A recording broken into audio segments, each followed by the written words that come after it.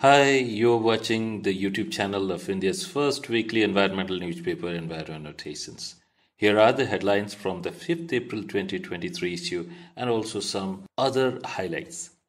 5,873 out of 11,956 sanctioned posts are lying vacant in the State Pollution Control Boards and the Union Territory Pollution Control Committees, 193 in CPCB. On the 3rd April 2023, a question was raised in the Lok Sabha regarding the vacant positions at the centre and state levels of the pollution control bodies. In response, the Minister of State in the Ministry of Environment, Forest and Climate Change, Ashwini Kumar Choube, stated that the availability of adequate manpower is crucial for the effective discharge of the institution's functions and duties. The minister's reply revealed that there are currently 193 vacant posts in the Central Pollution Control Board out of the sanctioned 577 posts. The CPCB has published advertisements to fill up various vacant posts through direct recruitment, and the advertisement they placed in the Employment News dated 24th to 30th December 2022. As per the information, 5454 posts are vacant out of the sanctioned strength of 11,103 in 28 state pollution control boards, and 419 posts are vacant out of the sanctioned strength of 853 in 8 union territories. It is the responsibility of the concerned state governments and union territory and administrations to fill up these vacancies. Arunachal Pradesh and Nagaland are the only states running at full capacity, while Madhya Pradesh has the highest number of vacant posts with 781 out of 1228 are lying vacant, followed by Rajasthan, where 537 are vacant out of the sanctioned strength of 1140. Among the UTPCCs, Delhi and Jammu and Kashmir have the highest number of vacant posts, with both having 192 vacant posts out of the 344 sanctioned for Delhi and 437 for Jammu and Kashmir. It is noteworthy that National Green Tribunal on 28 August 2019 issued directions in the matter of OA number 95 of 2018, instructing all the Chief Secretaries of the States and Union Territories to fill up the vacant positions in SPCBs and UTPCCs within a period of 4 months. NGT finds Chhattisgarh failing to process 1,115 ton per day of solid waste and 421.4 million litre per day of sewage.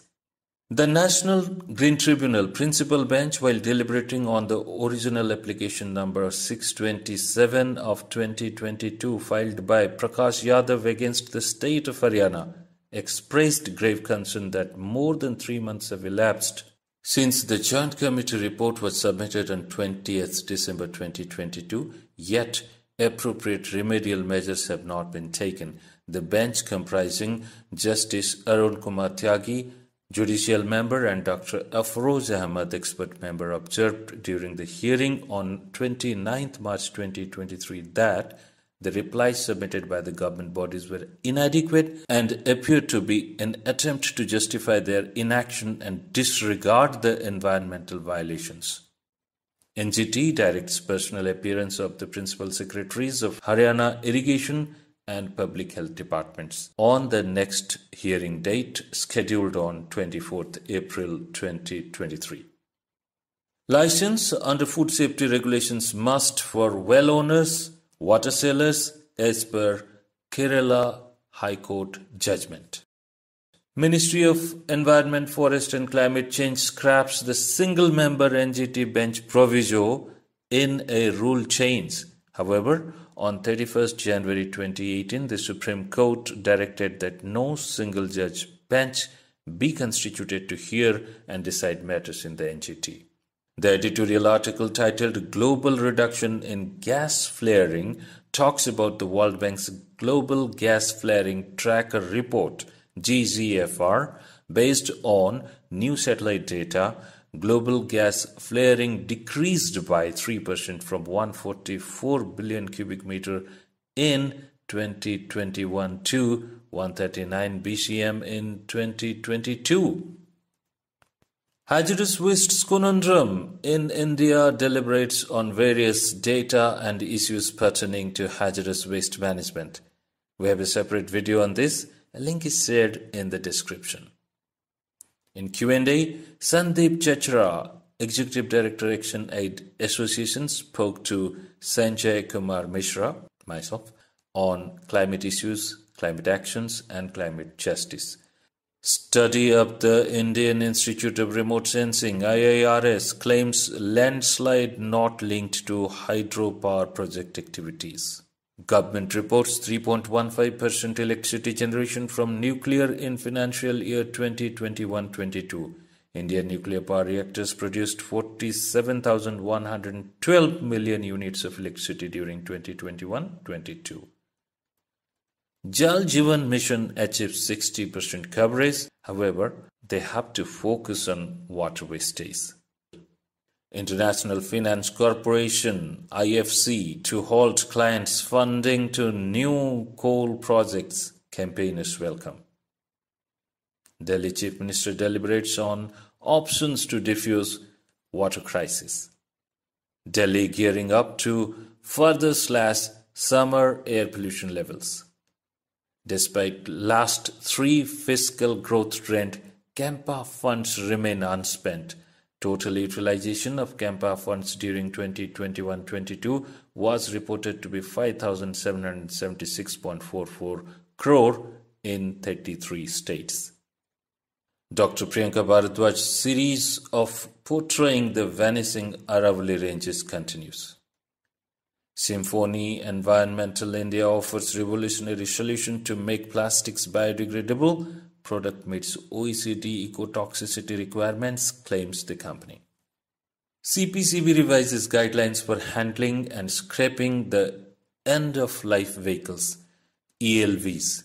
CPCB in the year 2016 prepared guidelines for the environmentally sound management of ELVs in India, which was further revised in 2019 as the guidelines for environmentally sound facilities for handling, processing and recycling of the ELVs, as per the directions of the National Green Tribunal Principal Bench, New Delhi, in the matter of OA number 996 of 2018. The latest guidelines are aligned with the Motor Vehicles Registration and Functions Vehicle Scrapping Facility Rules 2021, notified by MoEF, the Steel Scrap Recycling Policy of the Ministry of Steel issued in 2019, and Automobile Industry Standards for Collection and Dismantling of ELVs 2021.